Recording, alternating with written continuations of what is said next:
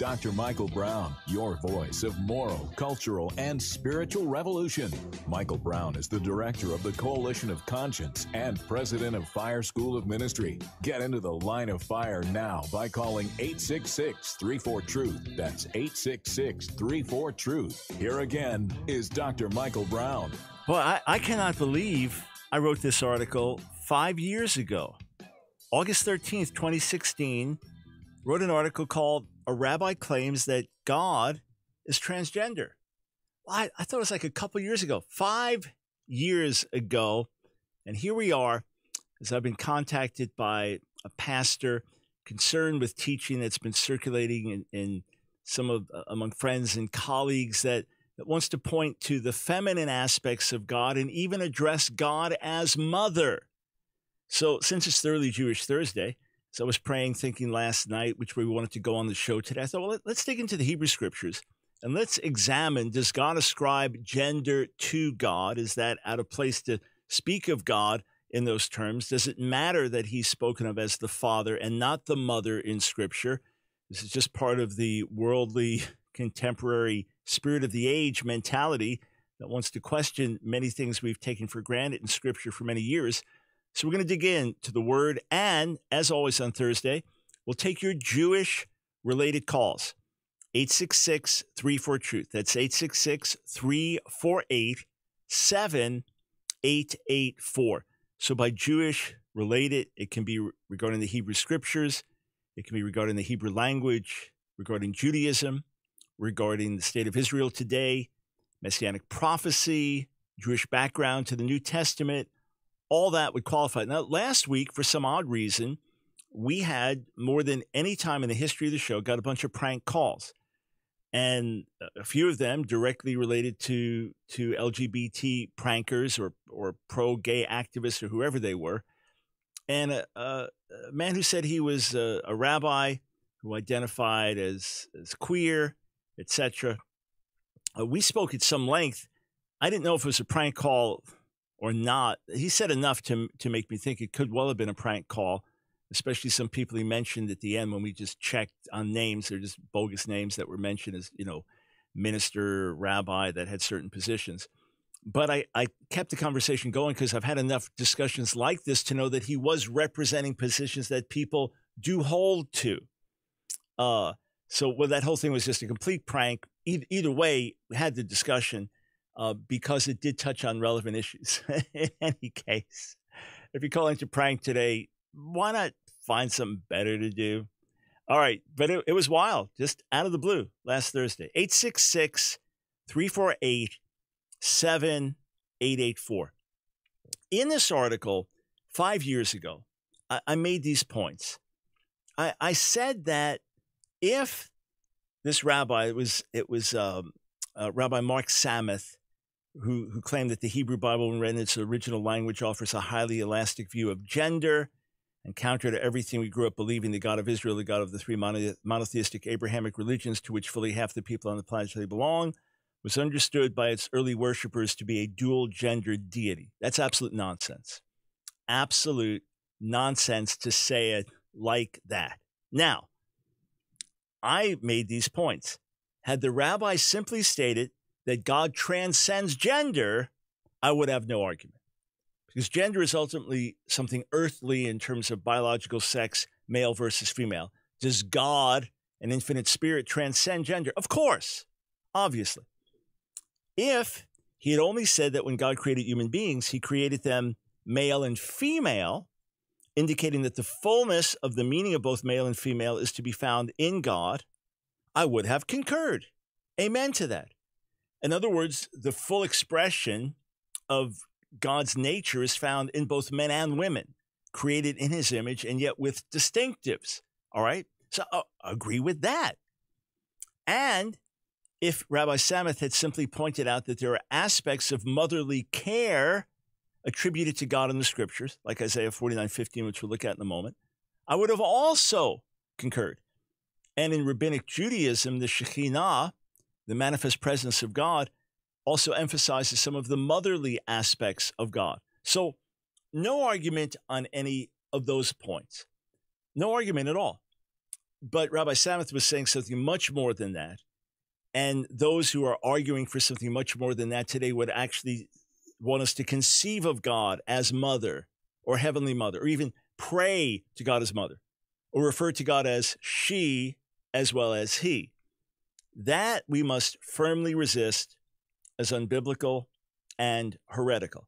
Recognizing again that God transcends gender, recognizing that God created us male and female in his image, and recognizing again that there are motherly aspects of God in terms of his tenderness and his compassion and his empathy.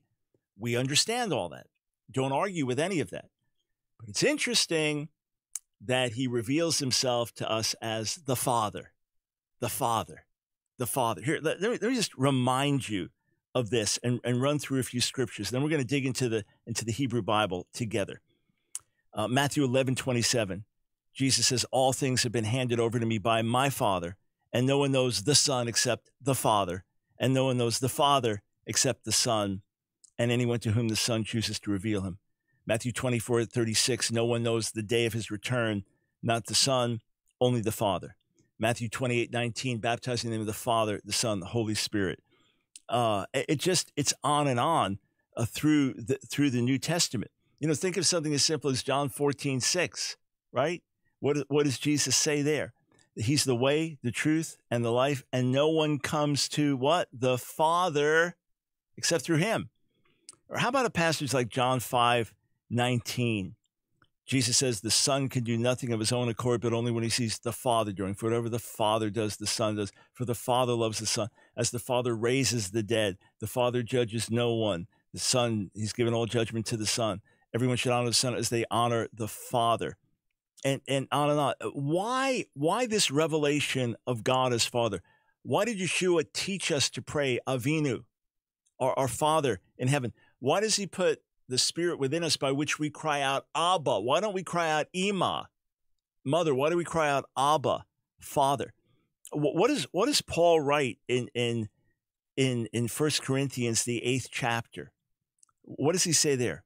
He says, the people in the world, they have many gods and many lords, yet for us there is one God, the Father, from whom are all things and for whom we exist, and one Lord Jesus, the Messiah, through whom are all things and through whom we exist. There is something about God as Father that is important in our relationship. Just as the role of the father in the home and the role of the father with children plays a certain role and the mother a certain role, it is the fatherlessness aspect of things has certain destructive effects in unique ways on children and the plagues that we have in our society. And in here, the Father is the source and the origin. And when we relate to him in this way, it is critical, it is essential. So what do we do with different passages in the Hebrew Bible that might emphasize other aspects of God's character? Genesis chapter 1, verses 1 and 2. So in the beginning, God created the heaven and the earth. There are different renderings of that, right? And then it goes through the earth unformed and void, darkness over the face of the deep. Now, the new JPS version says a wind from God sweeping over the waters. But the better argument, I believe, is that where it says Ruach Elohim merachefet al pnei hamayim, that is the Spirit of God. And if you know Hebrew grammar, you see it's merachefet, hovering, which is feminine. So the Hebrew word for spirit or wind or breath is feminine. But here's what's important to understand. Is there something specifically feminine about breath? Something specifically feminine about wind? The answer is no. Just like everything in certain languages, Spanish, Italian, if you're speaking that, has to have male or female, right? That everything has to have a gender so you can refer to it as male or female. So as I was mentioned right here, this desk, this shulchan, is male. And this chair, this kisei, is male. Kisei, throne in scripture, right?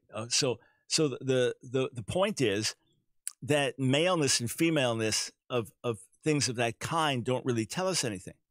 But even if you wanted to argue that the Spirit of God represents certain feminine aspects of God, even if you wanted to argue that, which is not a scriptural argument. In other words, when you go through the Bible and look at Ruach It does not have specific feminine connotations. And in the New Testament, it can be neuter in terms of gender. So it's not specifically feminine as it's being used in the New Testament. So that's another argument that pushes back. But the Spirit is poured out like water. There are different pictures and analogies that are used. So the bigger question is, okay, are there verses where God is called mother, or where God is spoken of as the mother or the heavenly mother, or we pray our mother anywhere in the Bible? No, zero, never, never, never, never, not a single time, nothing close to it. So what kind of verses are raised to argue that we should relate to God as mother as well as relate to God as father? Well, one of the verses is Deuteronomy chapter 32, verses 11 and 12. Deuteronomy chapter 32, verses 11 and 12. And it says, like an eagle who rouses his nestlings, gliding down to his young, so did he spread his wings and take him, bear him along on his pinions. The Lord alone did guide him, no alien God at his side. You say, well, hang on, it's masculine. Kinesher, that's like an eagle, masculine. Yahir, rouses, that's a masculine noun. Kino, his nest or his nestlings, and it's everything in it. Even Yirachef is masculine, not Mirachef or Tirachef here. All right, but Yirachef, masculine. So I was stunned. Someone sent me this verse the other day saying this is one of the verses that's being used because this mentions an eagle. It's talking about a male eagle here. In other words, people are stretching this far to try to come up with these nuances, whereas throughout Scripture, here, God is revealed that Moses sings the song, he's an Ish Milchama, he's a man of war.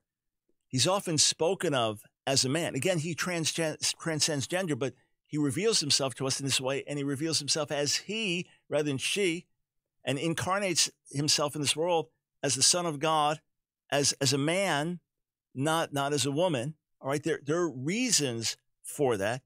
He's called a man of war, but he's never called directly a woman, ever. Not once in the Bible. In the multiplied thousands of references to God, not once. All right, we'll come back, look at more Scripture, and take your calls.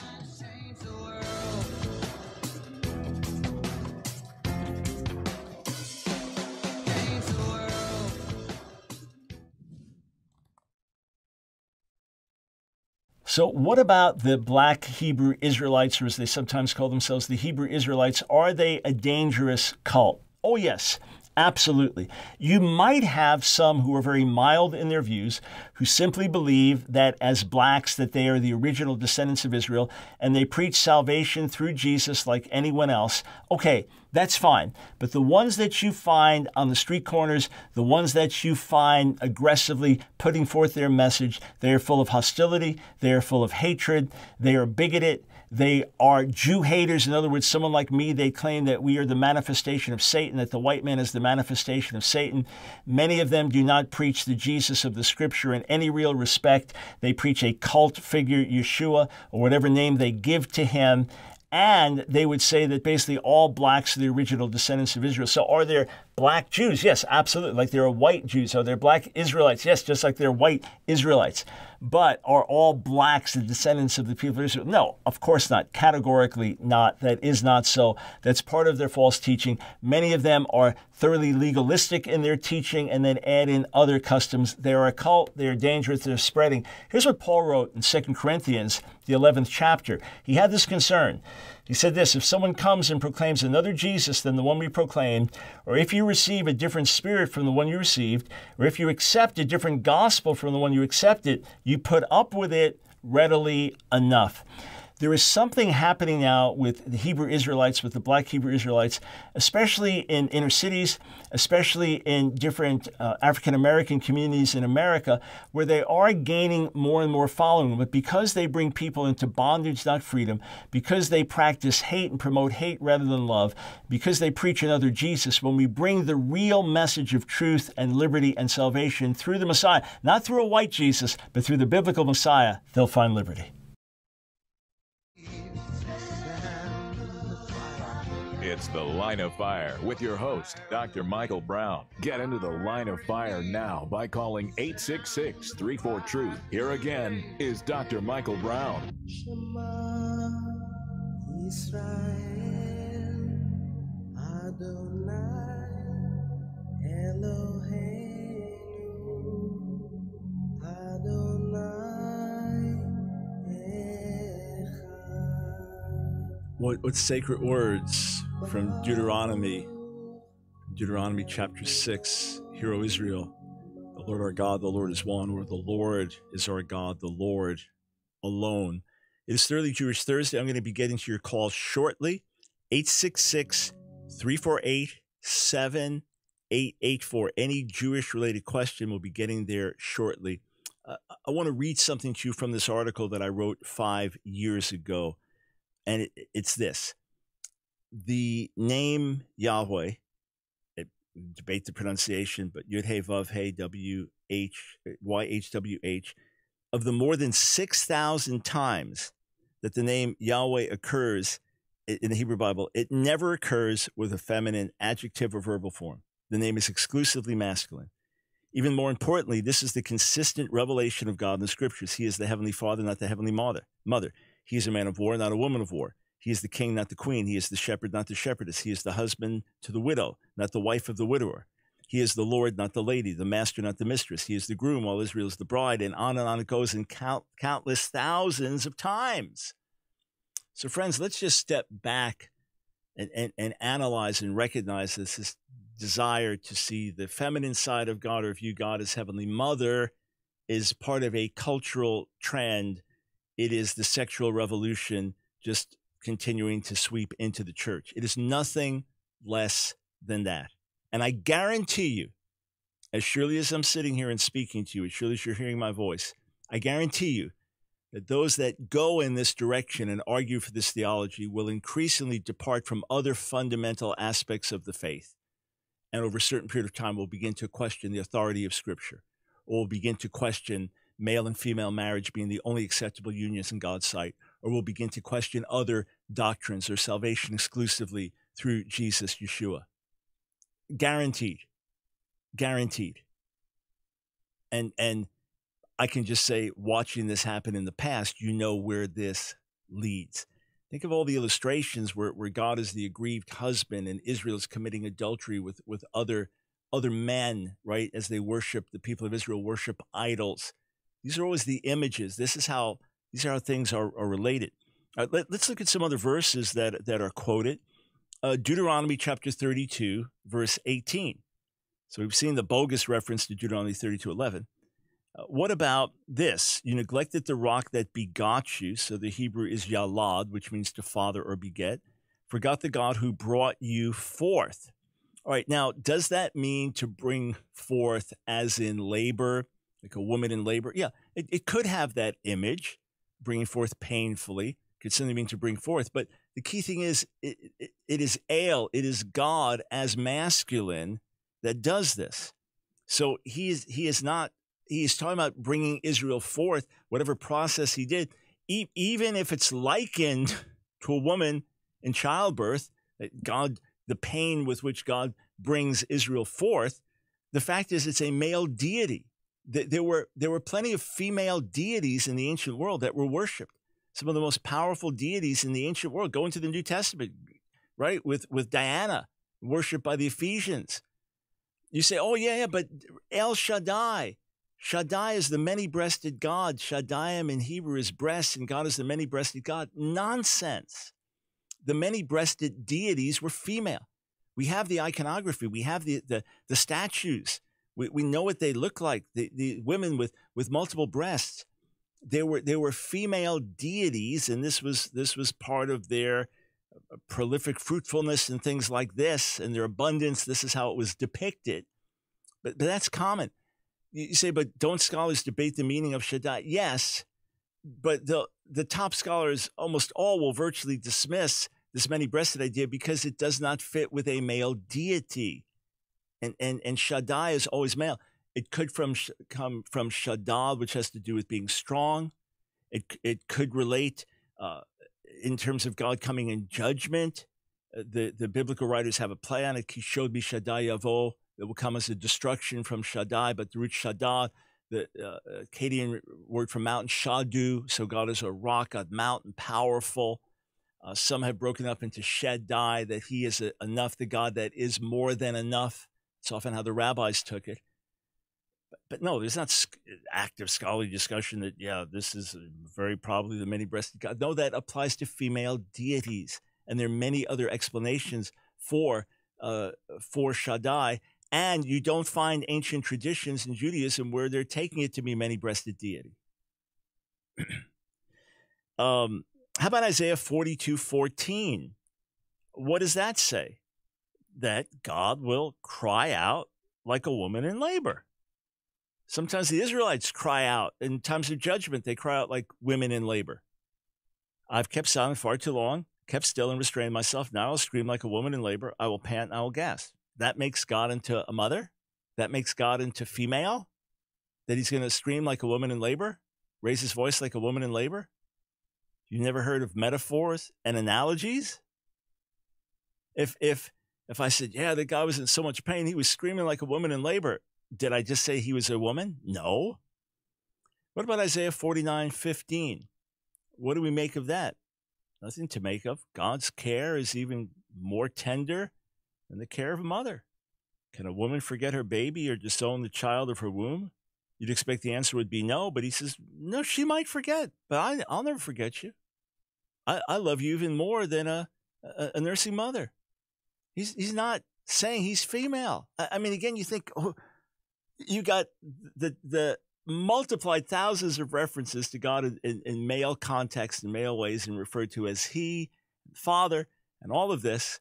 And these lengthy passages where Israel is like a woman that he marries and loves, and she departs and is with other lovers, and on and on and on and on and on. There's abundant evidence from the beginning of the Bible right to the end. And then you have verses where God compares himself to this, or God compares. Look, he's called a rock. Do we therefore conclude that God does not relate to us because he's just a rock? How about Isaiah 66:13? These are just verses that people have put forward arguing for this mother God stuff. You think, if this is their best ammunition, this is pretty bad. So what about Isaiah 66:13? What does that say? Just waiting for that to come up on my screen, or I'll just grab it on my own screen here. Isaiah 66:13. Every so often we'll have something freeze up. As a mother comforts her son, so I'll comfort you. You shall find comfort in Jerusalem. And that proves God is female. How about 1 Thessalonians 2, where Paul, speaking of himself and the other apostles, that we were like a nursing mother. Paul, speaking of himself, it says, yeah, we're not looking for praise from people, not from you or anyone else, even though as apostles of Christ we could have asserted authority. Instead, we were like young children among you, just as a nursing mother cares for her children, so we care for you. We said we're like young children among you. And we weren't looking for anything. We weren't in this for ourselves. Just as a nursing mother cares for her children, so we care for you. So does that mean that we should relate to Paul as a woman? Because he said, we care for you like a nursing mother? That God says, I'm going to comfort you like a mother? It boggles my mind that people think that these are actually arguments, especially with where they go with it. How about Hosea? One last one from the Hebrew Bible. Hosea chapter 11, beginning in verse 11. I fell in love with Israel when he was still a child, and I've called him my son ever since Egypt. We normally hear it translated when Israel was a child, Kina Yisrael v'ahovehu, and I loved him. Thus were they called, but they went their own way. They sacrificed to Baalim, to the Baals, and offer to carved images. And he says, I've pampered Ephraim. I've taken him by his arms. But they didn't know that I was the one that healed him. So because it's talking about dealing with a baby, dealing with a little child, that makes God into a mother. Again, these verses were sent to me by someone to whom they were sent. And the one sending them was very serious. It made the claim that 7 different times in the Bible, God's referred to as mother. No, God's never referred to his mother, ever in the Bible. Does he have motherly characteristics along with fatherly characteristics? Yes. Does he transcend gender? Yes. Does he care for his people more than a nursing mother cares for her child? Yes. Yes to all of that. Just as Paul cared like a nursing mother for the Thessalonians. But, okay, what about the New Testament where Jesus says in Matthew 23, how often I would have gathered your children together as a hen gathers her chicks under her wings? That proves God is mother. Jesus, speaking of himself, pre-existent, how often he, Jesus, as the Son of God, wanted to gather Israel's chicks together as a hen, as, metaphor, analogy, like a hen, as a hen gathers her chicks under her wings. So, again, you've got, if we were just going to stack these up, we'd have a stack of verses so high that it would go from here up many, many floors. It's a one-story building. Well, got one extra little room up there, but if we had a 10-story building, if we had a skyscraper, 100 stories, we keep piling the verses up with male references to God or God as Father or God depicted in male ways. And then a handful of times where he relates to his people like a mother. And again, reminds us that he transcends gender and that male and female are created in his image. But it is really important. It is really important we relate to him as Father, as the Heavenly Father. And that's why Yeshua directs us to pray to our Father in heaven. Everything flows from that. We'll be right back, straight to your calls.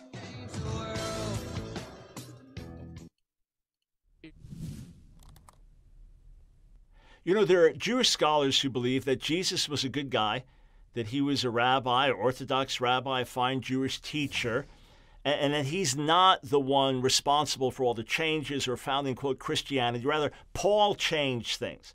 You'll often hear that. There are liberal Christian scholars who believe the same thing, that Paul changed things, that he changed the gospel. Rabbi Shmuley, in his book, Kosher Jesus, that I answered and rebutted in my book, The Real Kosher Jesus, he holds to this view as well, that Paul started this whole thing, that Paul's the one who taught about vicarious suffering and Jesus dying as a substitute for our sins, and that Paul taught the deity of Jesus and introduced these new concepts. And some even look at verses, say like Romans chapter 2, verse 16, Romans 2:16, where Paul speaks of that day, on that day when, speaking of a final day of judgment, according to my gospel, God judges the secrets of man by Messiah Jesus. So, in other words, they're saying that Paul's saying God will judge man by my gospel. And that's because he preached this new message. Well, first, that's not how I read what he's saying. Rather, I understand what he's saying is, just as I teach in my gospel, God's going to judge everyone at the end. He's not saying God's going to judge everyone based on my specific gospel message, but rather as I preach, when I preach the gospel, my gospel message that I preach, I tell you that God's going to bring judgment. But here's what we know. And I've laid this out in volume 4 of my series, Answering Jewish Objections to Jesus. And David Wenham has a couple of great books on it. All of the major themes of the gospel that Jesus taught, Paul taught. And Jesus said in Mark 10 that he would be a ransom for our souls and that the new covenant was made in his body and blood, which was broken for us and shed for us, and that he himself clearly identified as deity in a number of different passages in the Gospels, and that he appeared to Saul of Tarsus as the risen Lord, that Saul refers to him as Lord and bows down before him. So there is nothing new that Paul is introducing. Rather, Paul had the revelation that one day Gentile and Jew would be one in the Messiah, and that time had already come. That's what he understood, and that Gentiles did not need to become Jews in order to be saved. But all the fundamentals, I've laid it out, others have laid it out, all the fundamentals of the gospel, read in 1 Corinthians 15 where he lays them out.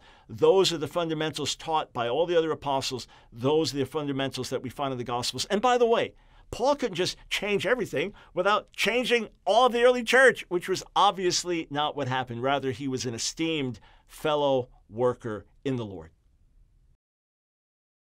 Send God. It's The Line of Fire with your host, Dr. Michael Brown, your voice of moral, cultural, and spiritual revolution. Here again is Dr. Michael Brown.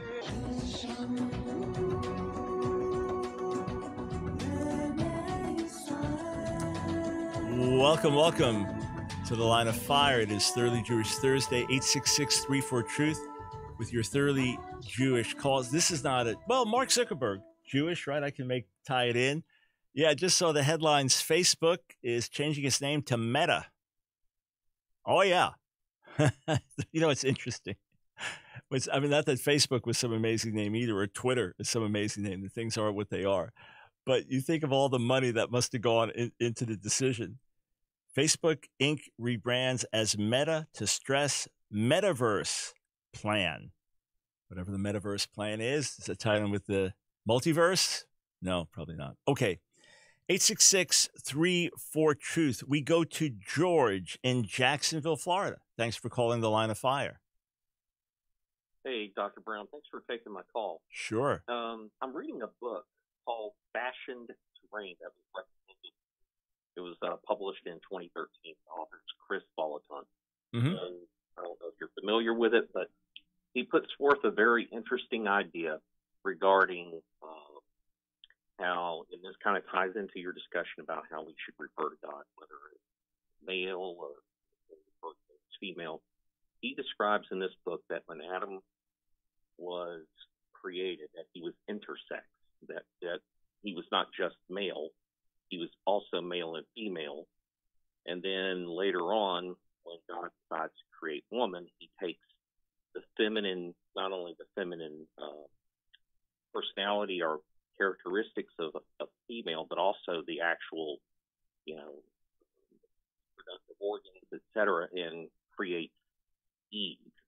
That kind of sounds bizarre to me, to be honest, and I certainly don't want to misrepresent this guy's point of view here, but in this context of what we're talking about here, he's kind of suggesting that God himself, like, and you kind of said it, transcends gender, but that it's kind of pushing. I don't know. I'm really trying to wrap my head around. Yeah. So first, go ahead. Yeah. The Chris is actually a friend. We're in touch every so often, but he's a friend and colleague. We've never discussed this issue, and I'm quite confident that he would agree with every point I've made today, and would resist any idea of referring to God as she or God as mother, anything like that. We refer to God as our heavenly mother, etc. And interestingly, as Roman Catholicism developed, and you have the whole exaltation of Mary and that motherly aspect there, but there's no confusing Mary with the Father in that regard. I'm not Catholic, but the point is, if there was the female in God, then you wouldn't have needed the Mary in terms of how things developed in Catholicism. But there are some ancient Jewish traditions, not biblical, many centuries after Genesis, that would think of Adam as androgynous, or even picture Adam as like back to back, like Siamese twin kind of thing, male and female, and then God separates, those types of ideas. And you'd say in Genesis 1, God tells Adam, so Adam is masculine and is man or mankind, as well as the personal name Adam, that God says to Adam, be fruitful and multiply, right? So that is already presupposing male and female separated. I don't see it like that, where it says that God takes his side, and then closes up the flesh. I don't see that as saying that it's like back-to-back Siamese twins. So I would not read it like that at all. And I've always just dismissed that as rabbinic speculation, because there's a ton of rabbinic speculation on all kinds of things. You have to sift through hundreds and thousands of ideas. But there are some. I mean, Chris is not alone in saying that. There are plenty of others who have had that idea, and then God differentiates between the male and the female, but always from the beginning of God being identified as Elohim, and then Yahweh being used in a masculine way. All of the times he's revealed and spoken to, it's always one thing. There's never the she part, the mother part, in addressing God or viewing God. So even if there was some truth to that, certainly within Adam, there were qualities of male and female on some level, right? Because it says she's called Isha, woman, because she's taken out of the Ish, man. So that's true. And it's bone of his bone, flesh of his flesh. This is why male and female can become one in a way that male and male can't, and male and male can't, and female can't, because that's same plus same. This is out of the one, the differentiation now comes back together. So that's what makes the union between male and female unique. So there is something of the female that was in Adam when first created. I just don't see it in the physical way, as was explained in this book, but certainly something of the female nature. Go ahead. Can I make just thanks for, you make me feel a lot better about reading this book, by the way, but just one last comment, and it's off topic, and so forgive me for this. But I've been watching the Brownsville Revival sermon from Father's Day, 1995, and Dr. Brown, I of course, as Steve is talking, he's talking about how God's been moving on him previous to getting there, and I'm just thinking how prophetic everything he's saying was, knowing what came after that. It just really sent chills down my spine, just watching it, and how, and just I want to ask you this one last thing. There are several sermons in there that you can find on the internet, and you probably were there, you saw this, but the style of preaching he uses, I don't know, Dr. Brown, if we're talking about for revival in America, whether the churches, and I'm making a very broad statement, churches here in the United States would accept that kind of preaching today, because by today's standards, he's considered negative. He's considered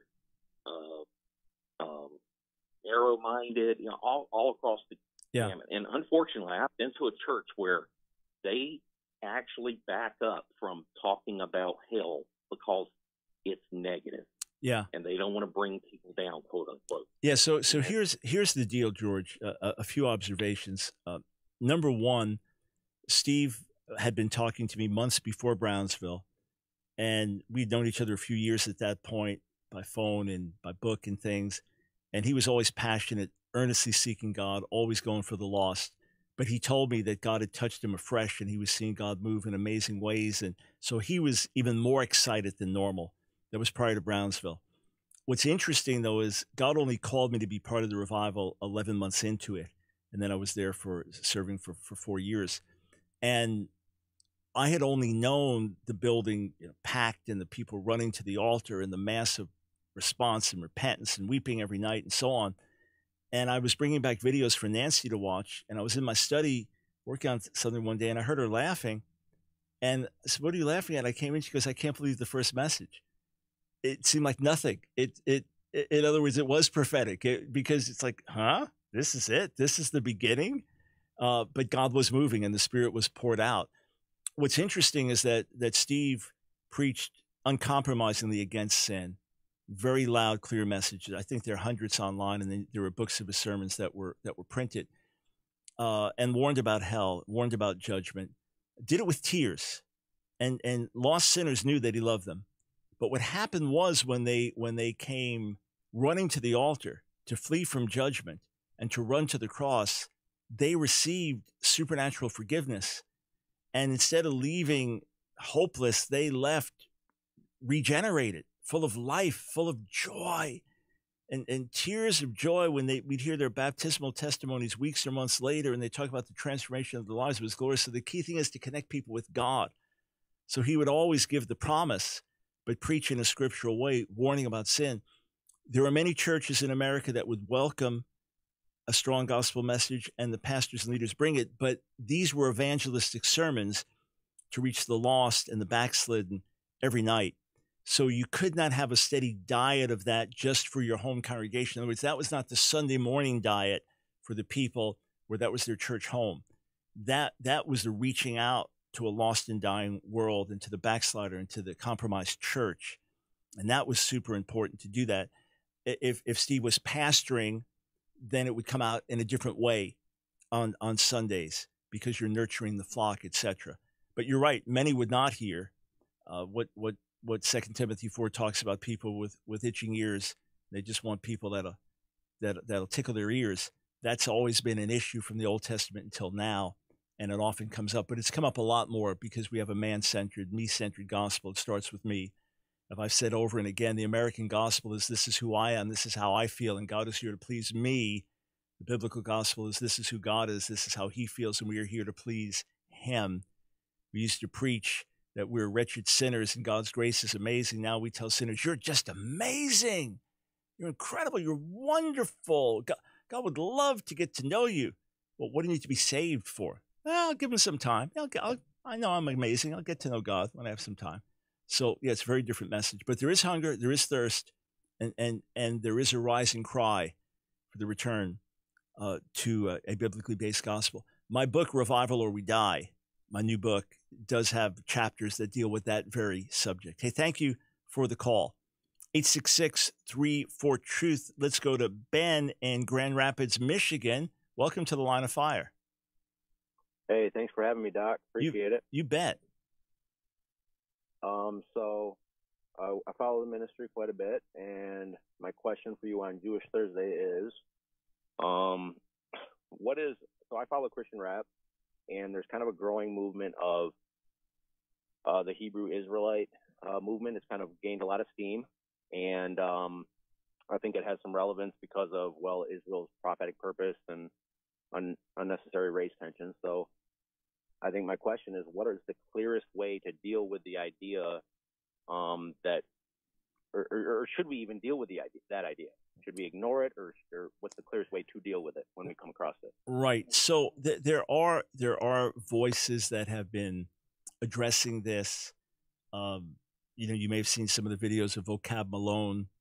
I have a friend who's really scholarly in these areas, a Black Jewish friend, Messianic, and I plan to do an extended dialogue with him to really flesh this out a lot more. But the short answer is, as much as possible, don't debate the side issue, but preach Jesus, Yeshua, and talk about freedom, forgiveness of sin, new life in him, rather than debate you're an Israelite or you're not an Israelite, etc., or Jews, the manifestation of, white Jews, the manifestation of Satan. So stay right there. I'll finish on the other side of the break.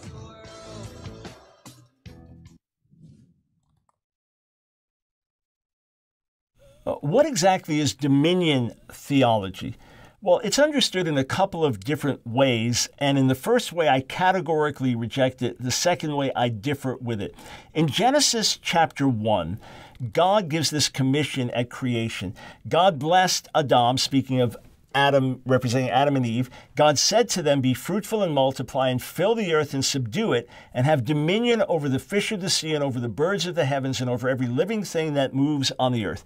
And it is believed that this commission now makes its way into the New Testament with the Great Commission, go into all the world and make disciples of the nations, and that it is the role of the church to take over, that it is the role of the church to take dominion over society, over government, over media, over entertainment, over education. It is the role of the church to take over. I reject that. I reject that theology. I do not find that in harmony with the preaching of the Bible or the teaching of the New Testament specifically. I reject dominion theology in that regard. I believe that we have spiritual dominion in Jesus over demonic powers. I believe in Jesus we have spiritual dominion over sin in our lives. But no, we do not take over the world. We usher in the return of Jesus through the preaching of the gospel, and he sets up his kingdom and rules and reigns. Now, there are others who are post-millennial, who have a different view, that they believe through the preaching of the gospel over a period of time that the world will then submit itself to the will of God and the whole world will become Christian. And then after that, Jesus returns. People like Jonathan Edwards and Charles Finney held to post-millennial theology. Jesus comes after the millennium. I don't hold to that view personally, but I would separate that from the dominionist aspect of we're going to take over. I find that type of teaching and emphasis dangerous and something to be avoided and contrary to the spirit of the New Testament. International speaker and theologian Dr. Michael Brown. Your voice of moral, cultural, and spiritual revolution. Get into the line of fire now by calling 866-34-TRUTH. Here again is Dr. Michael Brown.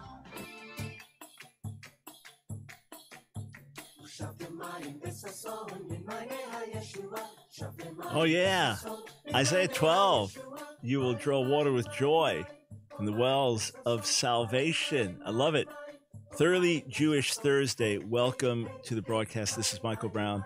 So, Ben, on a couple of occasions, one time many years ago in New York City, somewhere in the early 90s, and then, a couple of years ago, maybe in Charlotte, a year or two ago, I had confrontations with Black Hebrew Israelites on the streets and, went up and engaged them, felt I was to do that, and tried to expose their ugliness, their hatred, their misinterpretation of Scripture.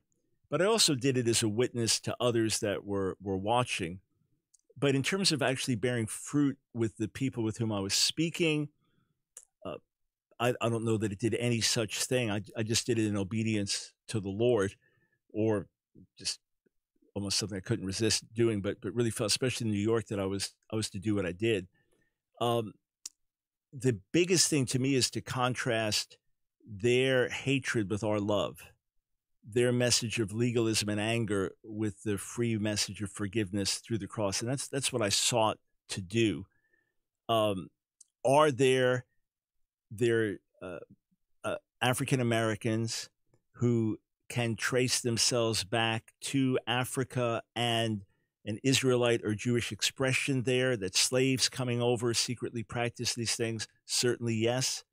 Do some date back to scattered tribes of Israel, then going into Africa, then intermarrying, as you have, say, the Lemba tribe in Africa? Some other tribes with DNA testing have indicated, yes, that they would have Israelite roots. Yes, those things do exist. The idea that white Jews are not Jews is nonsense. The idea that every Black person is originally Israelite, nonsense. But for most, it's best to really get to the gospel issues and say, hey, let's not even discuss that. Let's talk about who Jesus is, who Yeshua is, and what the gospel is, and what it means to be saved, and how you receive forgiveness of sins. That's where I would put my emphasis. Okay? Okay, I appreciate the response. And like I said, it is kind of a growing movement. So one of the reasons I had that question is because, like you said, the onlookers are kind of keeping their eyes peeled, and they're watching some of these guys that were being grounded in the faith kind of slip into this new thing. So yeah. So the good side of that, the good side of it is that this was a rapidly growing movement in inner cities of America, but completely under the radar of most national apologists. Dr. James White took on a Black Hebrew Israelite a couple of years ago, and that resulted in many leaving that cult and coming to the truth. We heard good reports about that as things were exposed, and others getting more involved. But it was something that was it was kind of off the radar. It wasn't on the internet so much. So now that it's getting more attention, now it can be addressed more, because it's very easy to demolish the lies behind it. So the negative is it's spreading more. The good news is that there are more people aware of it and addressing these errors aggressively. And behind a lot of it is ultimately going to be an anti-Jewish spirit, that there's an anti-Semitism and wanting to deny the Jewishness of Jews. That's always going to be part of it. All right. Hey, question for you. Try to remind myself to ask you every day, have you visited vitaminmission.com and taken advantage of the special Dr. Brown offer? When you plug in our special code with Dr. Mark Stengler's health supplements, you get a special discount and then a donation made to our ministry with every order.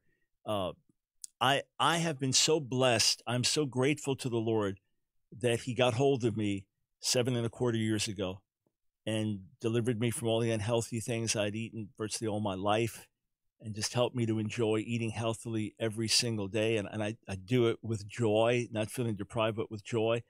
But the health benefits, the energy, the vitality, the life. And then the supplements that I take, Immune Wellness and Joint Plus, these different ones that have been so helpful. It blesses me to be able to share them with you and to know we can give you a discount, and to know that our ministry is then blessed to get on more stations and to reach more people. So take advantage of this. Share it with your family, friends. You'll find the supplements are second to none. And I really want to see you healthy as much as possible, spiritually, physically. So vitaminmission.com. That's the place to go. All right, let's go over to Spencer in Grand Rapids, Michigan. Welcome to the Line of Fire. Thank you. How are you doing today, Dr. Brown? Doing just fine, thanks. Great. So I have a question. Well, first I have a statement. I came from the out of the Jehovah's Witness background years ago. Okay, great. And I still in conversation quite often with a few of the Jehovah's Witnesses. And a little while ago, I actually started studying just basic Hebrew from a teacher. Mm-hmm. And when we've discussed things related to the Trinity, I have noticed a few things that I think it was off the top of my head. It's in Genesis 3:8, where when I was looking into the wording, the words that were used, some of the Hebrew keywords regarding Elohim, Adam hearing the sound of Elohim in the garden. Mm-hmm. It wasn't written saying that it was Elohim walking in the garden, but I've read two different versions of it where the word is kol, or kol, kof, and then lamed, lacking the vowel point, and then another version I saw davar, or word, that it was the sound or word of Elohim walking with Adam in the garden. Mm-hmm. And then I also was wondering if that in a sense is a parallel to the Logos in John 1:1, where Yeshua became flesh, the Word became flesh, and then tabernacled with us. Yeah. What is your opinion on that? On a certain level, I would agree, but let me just correct one thing. So it does mention kol, which is voice or sound. It doesn't say davar. Mm-hmm. Davar is not used there. Okay. So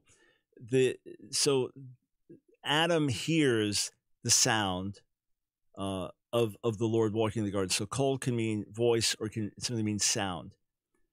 So it would suggest that God literally, in visible form, walked with Adam and Eve in the garden. Okay. It would imply that. Now, you can't be dogmatic about that. We know elsewhere in the Hebrew Bible, God does appear in literal human form, like in Genesis 18, for example. Yeah. So the point would be that we know that elsewhere, like John 1:18, no one has seen God at any time, right? Or 1 Timothy 6, the same thing, that he dwells in unapproachable light. No one has seen him or can see him. John 5, Jesus says, you've never seen him. So the question is, who was seen?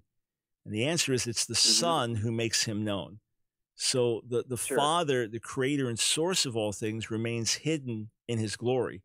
And as the Son is the one who makes him known. So when the Hebrew Bible speaks of seeing God, it would be the Son that they've seen. Just like in the New Testament, Jesus says, if you've seen me, you've seen the Father, right? Right. So in that sense, is it like a pre-incarnate example of the Logos, of God revealing himself in this way? The answer could be true. The only issue, the only caveat is that God creates Adam and Eve, right? So before the fall, you would have assumed that they could be in the presence of God and see his glory, and they wouldn't die because of their perfection. But then after the fall, they wouldn't. The fact is, God is appearing to them after the fall. So that would suggest that the direction that you're going there is correct. You know, one of the saddest things, though, about the Jehovah's Witnesses, aside from the quota Sure. and the work orientation and the peer pressure with fear, but the translation of the Bible is lousy. It's just awful. Yeah, it's not just bad Hebrew, bad Greek, but it doesn't have life to it. You know what I'm saying? It doesn't. No. Years ago, two guys knocked on my door where I was living in Jehovah's Witnesses, and the one guy was in training with the older one, and they're here to talk to me. So I just talked about the relationship I had with God and forgiveness of sins and intimacy with God and the beauty of knowing Him and being with Him forever. Just kind of with as full of the life that was inside of me, poured it out to them. And then I said, so what are you offering me that I don't have? And they've just been trained. And the trainee said, well, hope for the future. I mean, I felt so bad for them because there they are. Sometimes it's a hot day and you're out there and just going through it. May God open the hearts of Jehovah's Witnesses around the world. Some are just raised in it, don't know better, but some so sincere and trying to do the right thing. May God give them an encounter with truth. May their hearts and minds be open. May they really come to know God. Hey, Spencer, blessings on you. May the Lord use your testimony to touch others. Hey, friends, be sure to visit our website. Check out my latest articles and videos. Be sure to sign up for our emails. You don't want to miss out on what we're sending out. That's Ask Dr. Brown, AskDrBrown.org. God bless.